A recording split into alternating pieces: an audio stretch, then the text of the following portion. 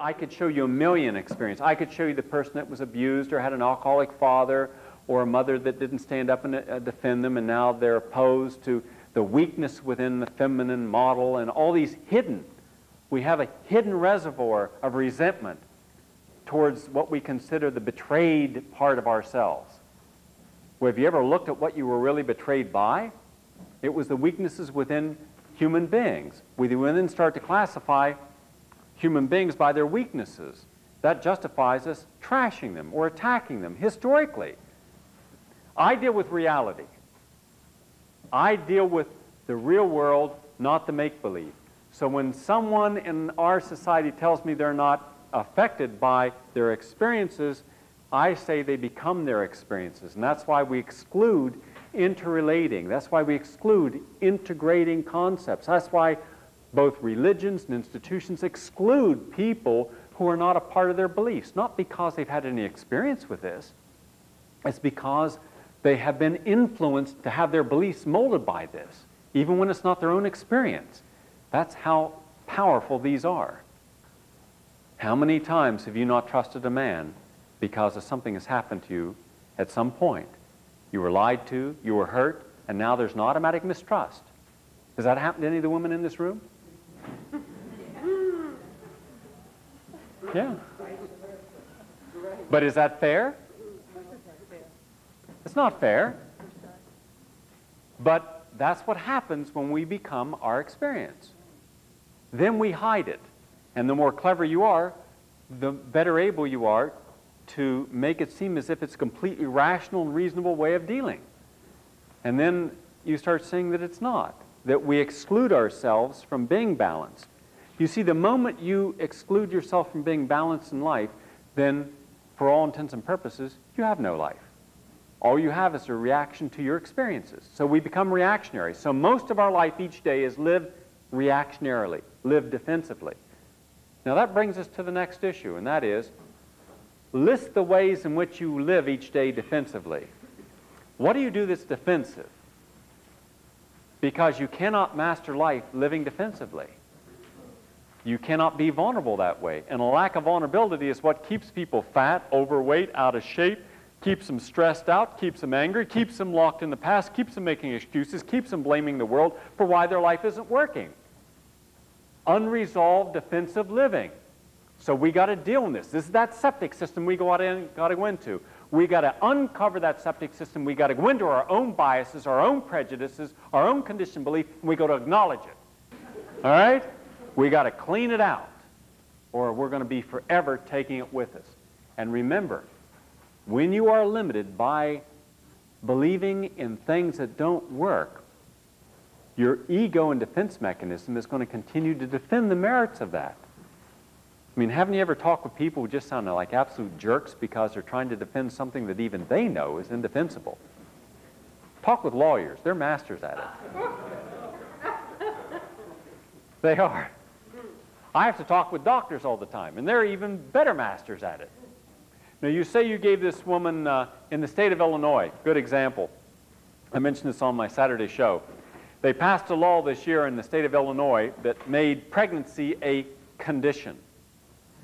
Officially, it's a condition to which the doctor exclusively, the obstetrician and gynecologist, is the cure. Therefore, even though the New Mexico health study showed after 11 years that midwives had a half death rate compared to obstetric birth, that they had only 5% to the 95% cesarean section, they had almost zero episiotomies that the obstetrician had, at far less the cost and had healthier babies, they were excluded from participating in that process of birth in the state of Illinois by law. Now, that is simply a wrong belief. The fact that it was made into a law institutionalizes it. You see, and we have this belief that if something is the law, it is above reproach. Well, of course, we also have a challenge to the laws, and laws amended. But when people want to defend the merits of their belief, they'll make something the law. And unfortunately, we tend to be more focused on obeying the law than we do looking at the merits of the law to see, is the law just? Now, Thoreau said it best, when the law does not represent the best interest of the public, then you should challenge the law. But ask the average person, have they ever challenged the law, wrong laws? And they'll tell you no. Have you ever challenged anything that's wrong? And they'll tell you no. Well, how is it that you're not challenged in quality of our food, our air, our soil? You're not challenging anything. It's because they haven't even challenged their own life. You know, if you're not challenging your own life and what doesn't work, how do you expect someone to reasonably challenge what's outside of their own life? That's why we got to take a look at this. Now, once you understand what it is that is defensive in your life, is reactionary, is merely a matter of pattern beliefs from your experiences, then you can recognize it and let it go. You can simply let it go. You forgive it, you forgive yourself, you forgive those you've in any way harmed, and you let it go. And then you can get on with your life. I just want to add one thing to the idea of don't become your experiences. Experiences are meant to give us an understanding of life by trying to get an understanding of how we can reflect upon something that's happened to us. I can't always change the experiences that have happened to me. If someone says something is not nice or someone says something is very nice, I can learn from them. I can change my perception of them. I have the right to decide how I'm going to integrate those into my perceptual sense. I'm not going to become either one. Now, throughout life, we can learn from our experiences. We can learn how to grow as human beings. I believe that we learn as much from a negative experience as we do from a positive experience. But it doesn't mean we have to become negative because we've had a negative experience. How many times, for instance, in life has someone said something or done something to you that was very uncomplimentary, and then you started to feel bad about yourself? Well, that doesn't make a whole lot of sense, to feel bad about yourself because someone wants you to feel bad about yourself. That's the way of someone manipulating you.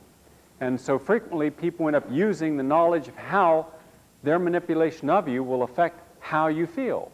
Your self-esteem, your self-worth, all can be from an experience. But then that means that the experience is more essential to you than your own inner dynamic. All that these things should do is complement or give you an understanding of life. But to know one person from India who may or may not represent all the dynamics of India is not to know India, or for that matter, is not to know Indians. I remember the first time a friend of mine went to a feminist lecture. I was invited to talk. I never got a chance to talk. Now, had they heard me talk, they would have heard what would have been more of the spiritual feminist perspective viewed through the male perspective. But these people at that meeting were not into hearing anything that was of a spiritual feminist nature. They were highly polemic. In fact, the woman who was the head of it was a Marxist. She was very much a revolutionary, and though some of her ideas certainly should have been weighed, she had a very male-hating attitude. And I did not, and I told my friend, don't make a judgment about feminism and don't overreact to it. Because if you overreact to it, then you can make statements or have feelings that continue to support a sexist position. She does not represent feminism. She represents a particular radically political point of view. And it's not a human point of view. It's not a spiritual point of view. She has a right to that. And I could take you to a workshop where you would hear a completely different perspective. So you see, we end up making judgments about whole general concepts upon individual experiences, and we shouldn't. Allow them to be what they are, individual experiences. Now let's go to some of these additional skills and things we need. Who do you blame for your problems and feelings? If you're going to master life and get your focus, if you're going to have your desire and live your bliss, you've got to stop blaming. Just stop blaming. There's a person here tonight who I had the experience of counseling this past year. All this person did was complain. She blamed everything for everybody. First, she blamed that nothing ever started on time. in an environment where we said that nothing would start on time. Day one of our orientation, nothing here starts on time. Turn in your watches, nothing's going to start on time. We don't want it to start on time. And what should she do? She complained all day. Nothing's on time. So there comes a time when if we want to master life, we cannot master life in blame. Do you ever notice something? The people who are always out there trying and learning, they'll make more mistakes than anyone could ever imagine, and they never blame, they just get back up and do it again. The blamers are the people when they try and they fall, it's like falling in cement. They get stuck to their failure. All they look at is the pain and anger of their failure, and then they blame. Once you get caught into blaming, you don't grow. You stop. That's life. It's over. You show me someone who blames, and I'll show you someone who hasn't grown since the day they blamed. Nothing. It's over. Their life is stopped. Dead. You don't grow 1 inch from the day you blame. Show me someone in your life who's grown since they blamed. Show me one person. You know one? Do you? No. You cannot. It is not possible to grow if all you're doing is blame, because you're looking for blame before you do anything. You need an out. So your mind is distracted from what you're doing, looking for the way out before you even do something. Your commitment isn't to doing something with an idea that, okay, I'm going to make mistakes. Okay, I'm going to fail. Okay, it's all right. It's part of life. Hey, it's part of how I'm going to grow and part of how I'm going to learn. Someone comes in, twice I get an infusion right in the vein. They miss the vein, they go through, they get me in the muscle. You get 100,000 milligrams of vitamin C going in your muscle, you feel it. Person gets very nervous. I said, don't get nervous, it's okay. Hey, it'd be unreasonable for me to expect you to hit my vein every time. Don't worry about it. Pain's going to go away. My confidence in you hasn't been reduced. I'm not blaming you. It's okay. It's just a human mistake.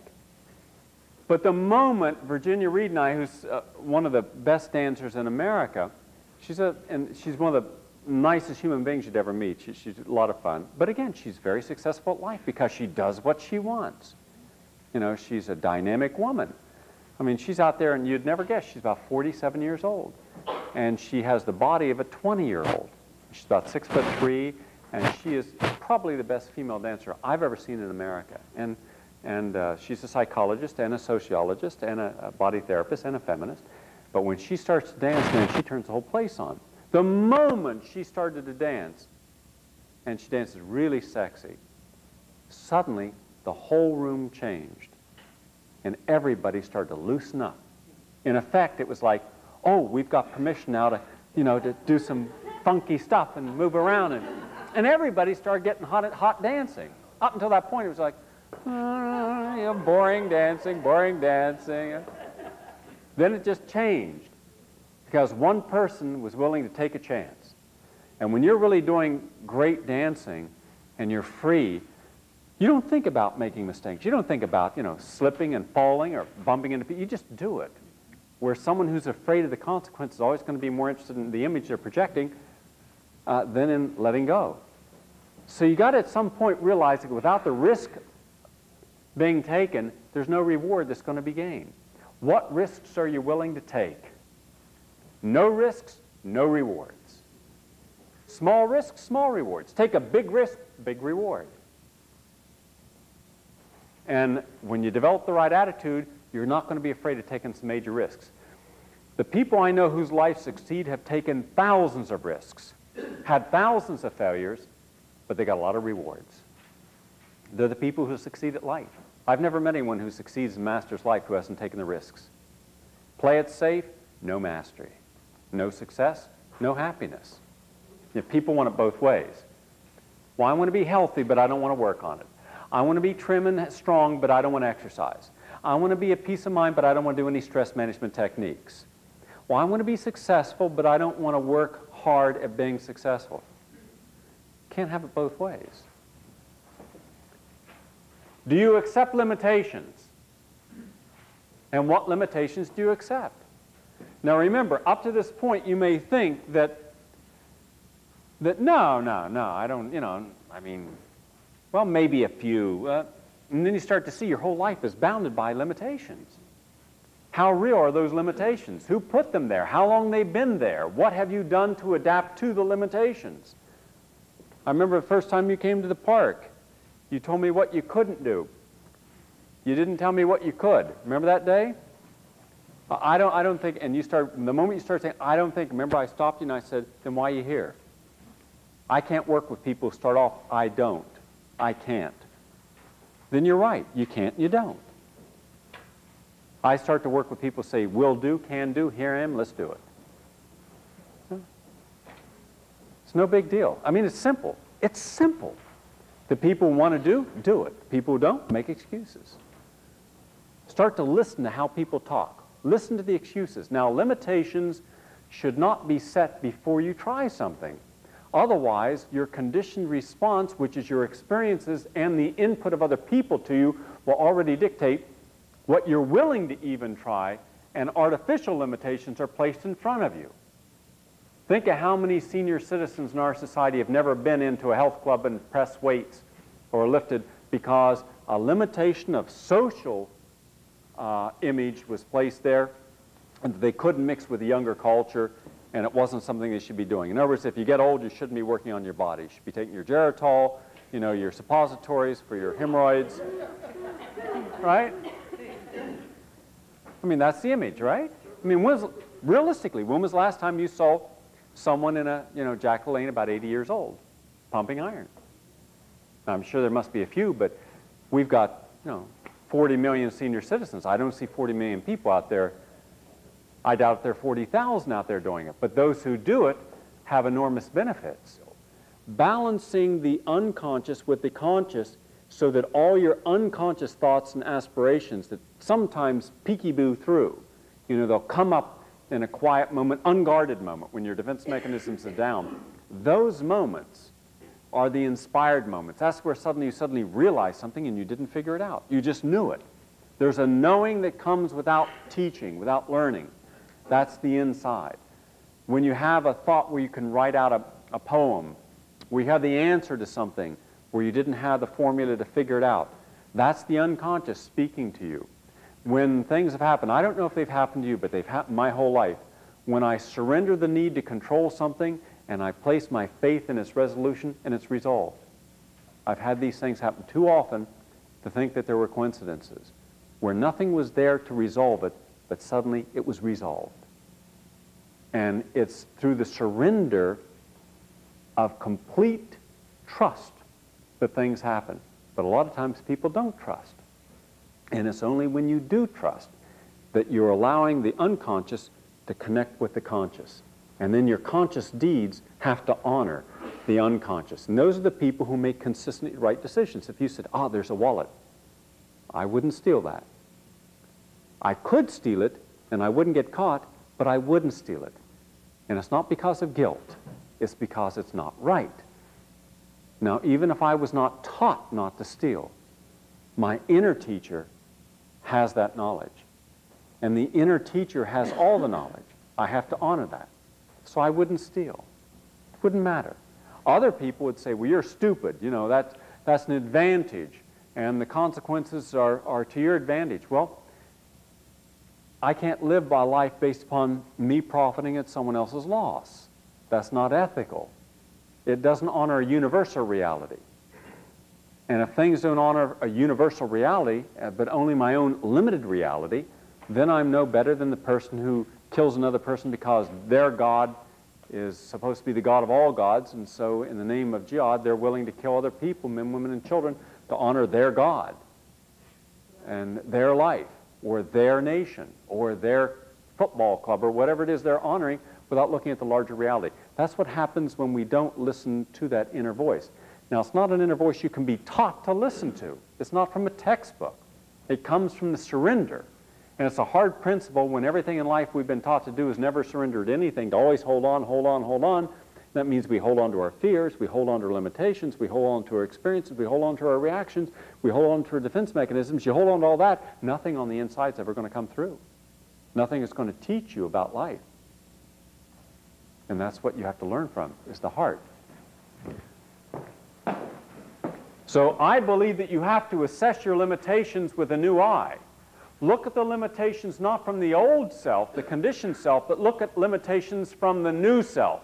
The new self that says, You say I can't do something, well, maybe because I've never done it, in which case you're right. I'm saying I want a chance to try it. And if I don't succeed, okay, I don't succeed. So what? I'm not going to feel bad about it, but I'm going to try it. It's trying that makes the difference, not succeeding. Success is going to be a rare commodity in life. And if we plan everything upon success or failure, we shouldn't be engaged in anything. It's doing it, trying it. Life is a process. It's every day that counts, not just when we get to a goal that counts. What have you conquered and what and why that previously limited, I should say, what have you conquered that had previously limited you? And how did you do it? We have to look at what we've done in life that has been a limitation before, but now isn't. When you look at a failure, what do you see? What do you feel? That's very important. These are all stages of our growth. If you look at a failure and what you see is yourself and how other people see you, the likelihood is you're not going to try anything again. If you look at a failure and simply say it's another experience, it's okay, I'm going to learn from it, then you use your failures as a way of growing. Remember, you're going to have 100 failures for each success. But let your failures be play. Let everything you do be a form of play, so that you're playing even at failing, so it doesn't become serious. I remember a buddy of mine in high school, when we'd play intramural basketball, he would just get all bent out of shape when he lost a game. Got to the point where no one wanted to play against him because he wouldn't talk to him for a week after the game. Well, there are only so many people you can play against in high school. Losing up games, you won't be talking to anybody. And so I got him aside one day and I said, you know, Ron, you're taking this too seriously. It's just a game. You know, just have fun with it. He said, no, it's a game to you, Gary. It's not a game to me. I take this stuff seriously. I said, Ron, you take this attitude, you know what's going to happen to you when you go out, we get out of high school and we get into the real world. You know, you're going to alienate yourself from a lot of people. 8 years later, this guy, after high school and college, became a drug addict, alcoholic, destroyed his life, his marriage, his children. Everything he did, he had to do to win. Anything that was perceived of as a failure, he had to first deny and then get angry and blame someone else for it. He never learned to have fun even with failure. Remember, most of everything in life doesn't succeed, so what? Have fun with it. You know, it's interesting, when I was doing a cooking class once, we went to make this special type of bread that the Greeks make, and it's a pastry bread, and it was shown the ways of making it, and the darn thing wouldn't, you know, it wouldn't hold up, and every time we'd make it, it'd be flat. And the amazing thing was, it was delicious, crunchy, and sweet, and everybody ate every piece of it, right? Nobody minded that it didn't rise. It was good, right? So what, right? We make too much of this.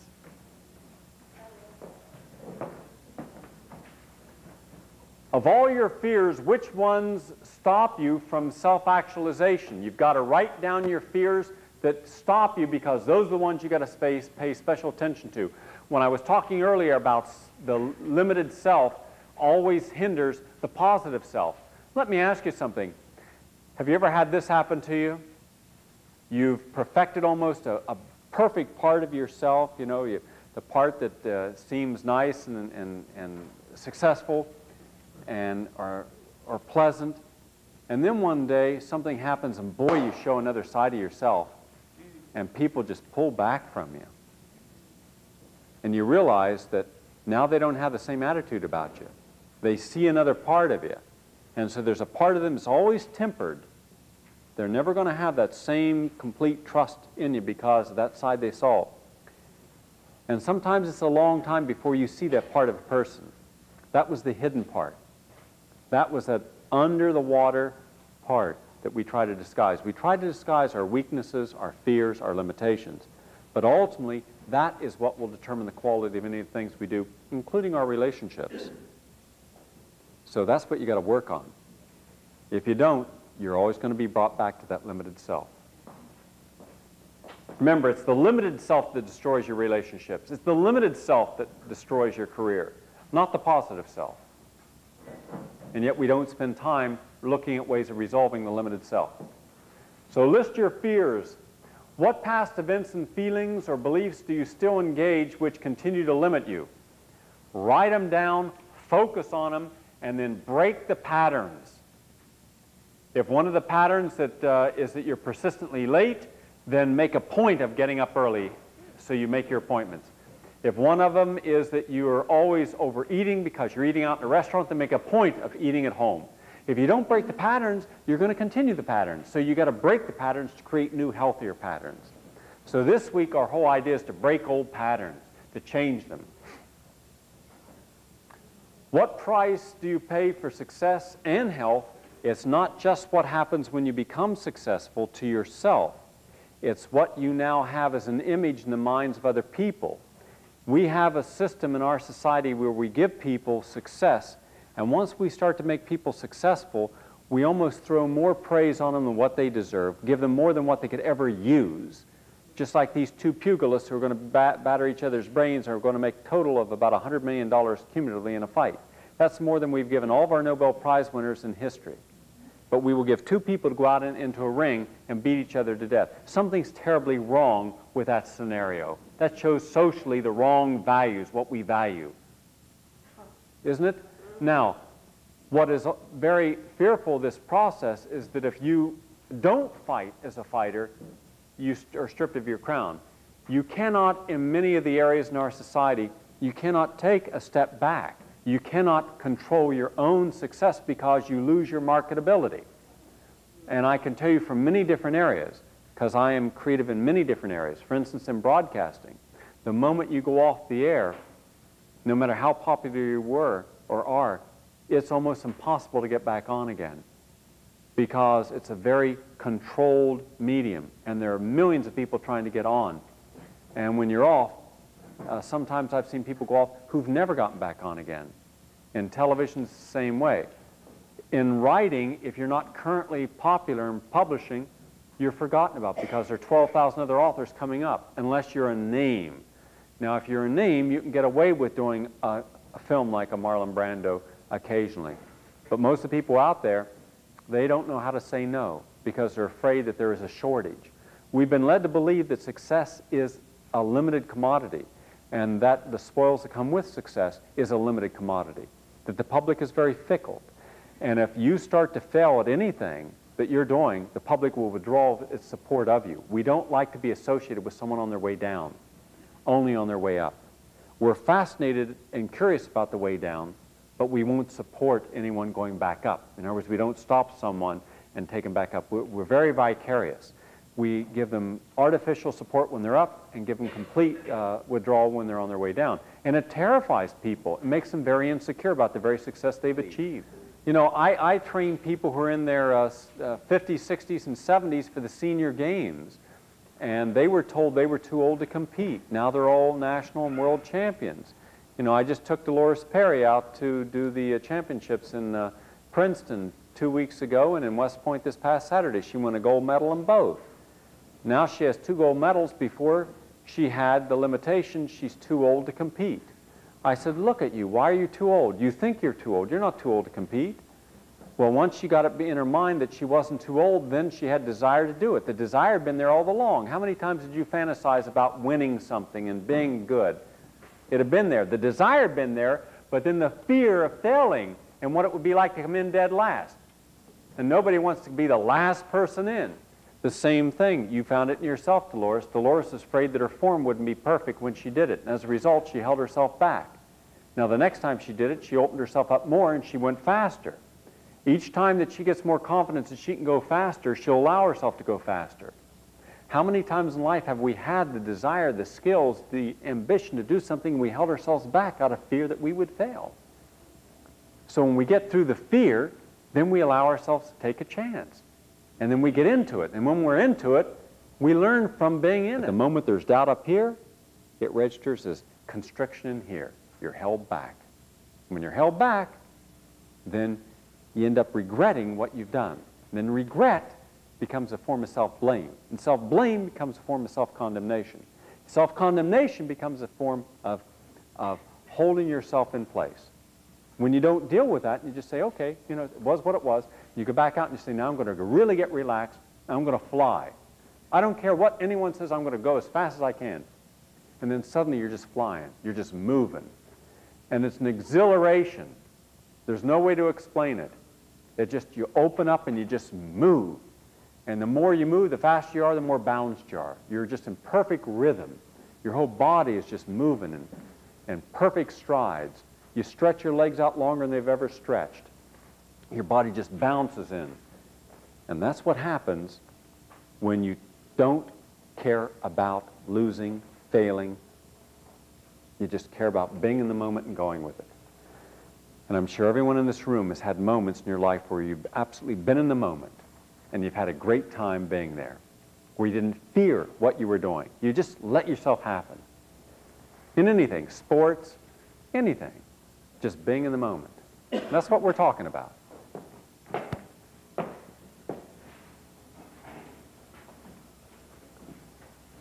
So you see, we do pay a price for our success. And that's why I said that anything that we do, we should always balance it with a knowledge of its opposite. You see, here's one other thing.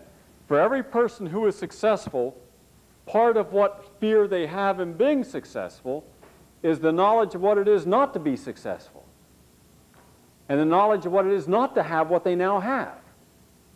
In effect, to go back to what they were before. It's always there. And nobody wants to go back to where they were. So there's almost an obsessive and compulsive need to stay fixated on what it takes to keep successful. Whereas the healthier way is to balance that and say, hold on a second. Success is more than financial. Success is more than the public adulation. Success is how I feel. And what I'm gaining from this on non-material levels, on spiritual levels, on emotional levels. And one thing success does give you in America, it gives you access. People suddenly pay attention to you. Whether you deserve it or not, people pay attention to you. And ironically, sometimes people don't want that attention because they don't have anything to give. The attention is, shown on people, and they've been given this limelight when they really haven't done anything that unique to deserve it, and they know it. But other cases, some success gives you a chance to grow into ways that other people wouldn't want to hear from you. In any area of life, you can have that. As long as you know where you've been, don't let that be the reason that you continue to go forward. Go forward because you want to learn and enjoy life. If you're only motivated by your fear, then you're still a prisoner, and you're not balanced, and you're not mastering anything.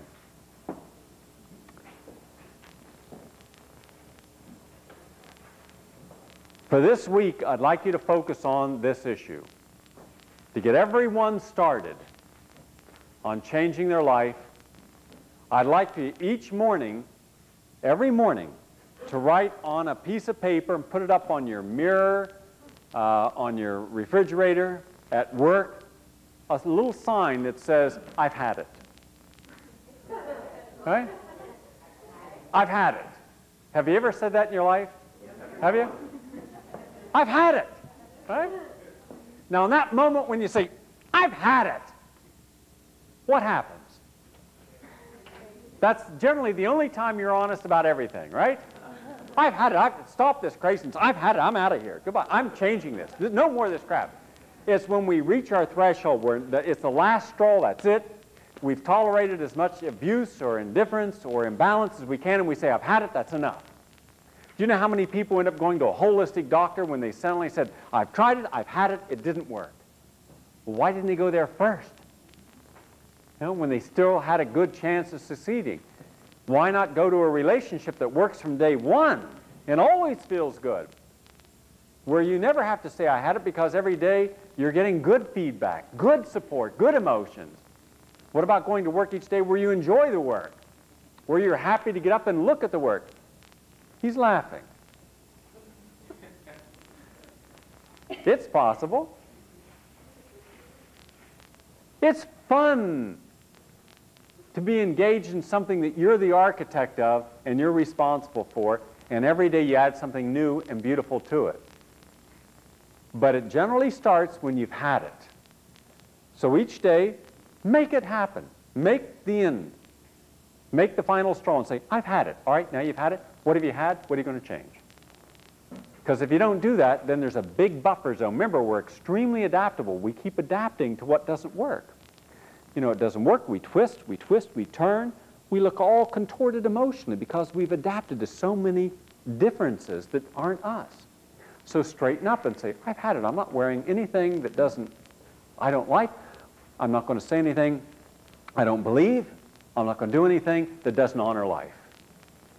Then just right up there, what honors life today, that's what I'm going to do. If it doesn't honor life, I'm not doing it. And if you don't honor me, you're out of here. You're out of my life. I've had it. Right? Now you might find yourself alone.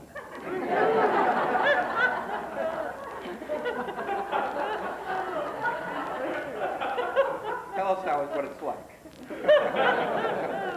I spent a lot of time alone. It was funny. Some woman said, gee, Gary, my mother said that you look suave, but you're probably gay. Why? Because I'm alone. Well, I'm not gay. I'm alone because unless I have a relationship that accepts me completely for who I am, and that my first requirement in life is life. My first obligation is living my life. And living for myself, second would be what I could give to a relationship. If I can't meet the person who can accept that, then I'd rather have no one in my life, because my life works with just me and my friends. But other people, that's not right. I mean, you must be lonely waking up alone. You must be lonely eating alone. No, not at all. Hey, I've only my breath to smell in the morning. Yeah. Hey. If I found the right person who was like that, yeah, then I'd have a relationship. But to put something in your life that doesn't work just to fill it is no good. And there comes a time when you have to make a decision, what do you want in your life? And if it's not right for you, get it out. And don't be motivated by guilt and fear. Because if you're motivated by guilt and fear, you'll never change anything. You'll just keep it in here. And you keep it in here, there's no mastery of anything. There's just obedience to the pain from the past. And that's what this course is about, letting you have the courage and giving you the direction to say yes to what works and no to what doesn't. So make a with what list. I've had it with what? And each morning, list what you've had it with. Because then you can start the process of changing that. But if you don't say I've had it, you're not going to change it.